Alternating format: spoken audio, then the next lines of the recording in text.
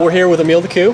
Thanks for sitting down with us. Thanks for having me. You're welcome. So we want to talk a little bit about tomorrow night. And You're going to be conducting The Wizard of Oz. Yep. Full film in its entirety on a screen in back of you while you conduct the NSO, who is performing the score live on stage at Wolf Trap. How does this work as a conductor? Do you work from a normal score? Yes, I have the score that they recreated from the original soundtrack, which was lost in 1939, and it was put back together. We premiered it here several years ago. It was the first time the score was played in its entirety by the same orchestra, because years ago, when the film was originally scored, it was filmed first, and then they would make the underscoring of the songs, and then it would be recorded by several different type of orchestras, big orchestras, small orchestras. The Cyclone sequence has a gigantic orchestra, and several different conductors. Wow. And so putting it together here for the first time, it was the first time it was played from start to finish by one ensemble and one conductor. And it's quite a challenge, because keeping in sync with all of the various aspects of the film, the songs and the dances and the dramatic action. The Cyclone scene when Dorothy's house spirals down and hits the ground and kills the witch, and they're in Munchkinland. It has to line exactly to the 1/4 of a second to what the music is doing at that point.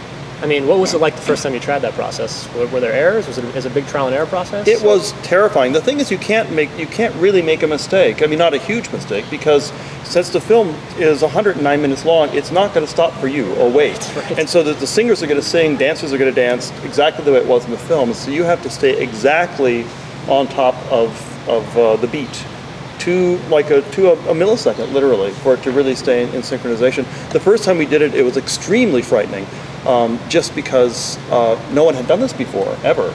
And so we were kind of like the guinea pigs for seeing if this works. Since the premiere here at Wolf Trap, it has been played. I've conducted it with several other orchestras.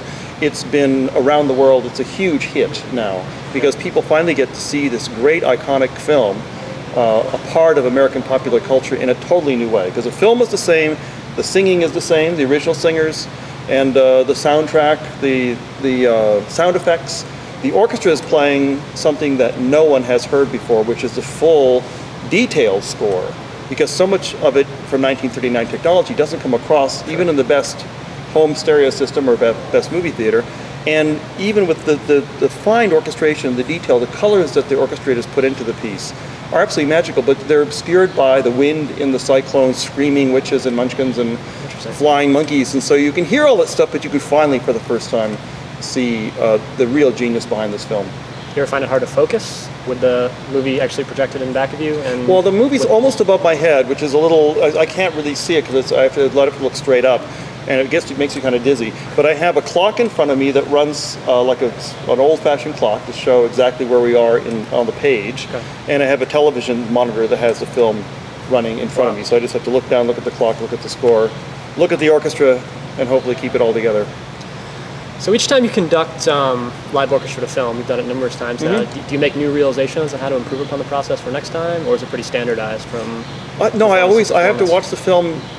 I mean, I've watched Wizard of Oz before we first did it, probably 20 times through, and several times a day, and it gets hard. But what you wind up doing, I found with these films, we had a Rodgers and Hammerstein premiere last summer at Wolf Trap, and I have all these just mechanical stuff I'm looking at, clocks and digital this and that and numbers.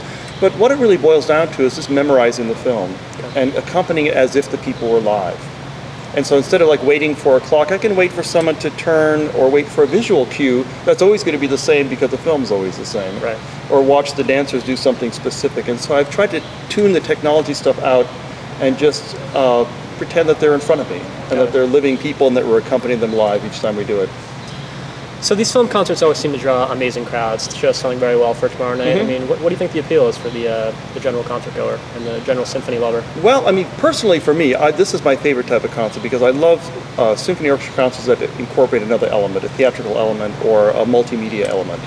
And this film in particular, The Wizard of Oz, I know people who are coming tomorrow who saw it when it was first released, and certainly people in the 50s, the baby boomer generation, when it was only available once a year on television before video. In the 1970s, late 70s, it was released, and then now, of course, you can watch it anytime you want on DVD.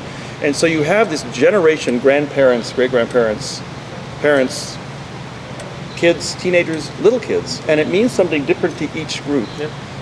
Because the film, it's a children's film basically. Disney had come out with Snow White and the Seven Dwarfs a few years before, and MGM wanted to get the kid audience basically, and so they had the young Judy Garland with this children's story of Frank Baum, but it was really brilliantly put together in a way that they had no idea, sort of like accidents of genius that came along.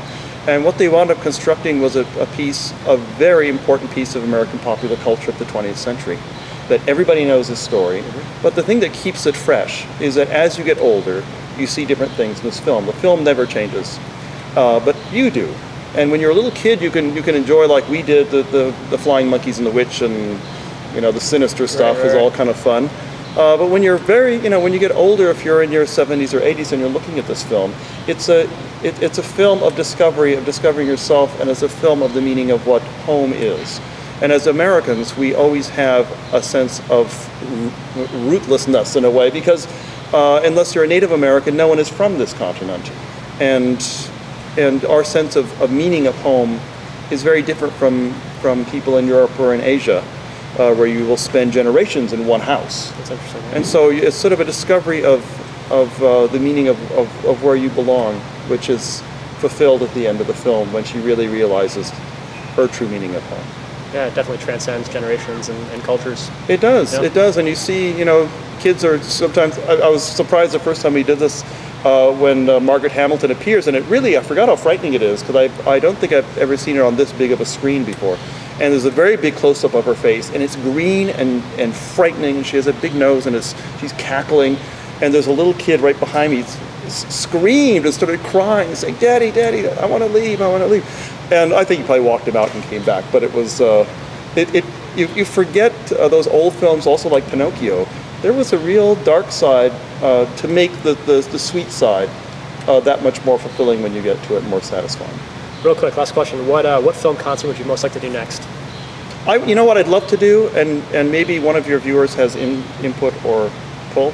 I'd love to do complete E.T., John Williams' E.T. It was done once live for an anniversary year. John Williams conducted the Shrine Auditorium in Los Angeles. The materials are there, the film's there. Can you make it happen? We'll try. Okay. 2010, live E.T. Got it. It's Okay. a deal. Thanks so much. Thanks, Emil.